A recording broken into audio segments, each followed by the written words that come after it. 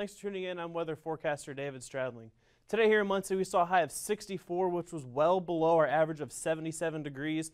The low temperature, though, of 50 degrees was much closer to the average, but it was still chilly this morning if you had an early trek to class. Tonight, it's going to be cooler than that, 44 degrees, mostly clear. We will see some patchy fog in the area, and the winds will be calm. So once you're going out in the morning, be careful for the fog. 66 degrees tomorrow. Fog will be clearing in the morning.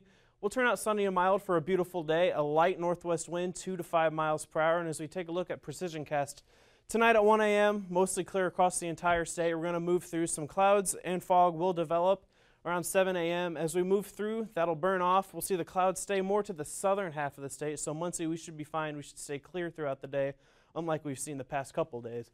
Tomorrow night at midnight, we're going to see mostly clear skies, and that'll be the weather story heading into coming up for the rest of the week here. 7-day forecast, cool 66. We're going to be warming up.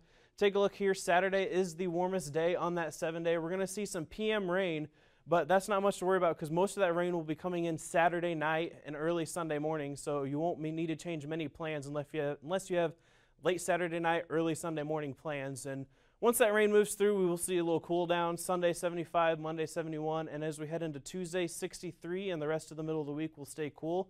Be sure to follow us on Twitter at NLI Weather.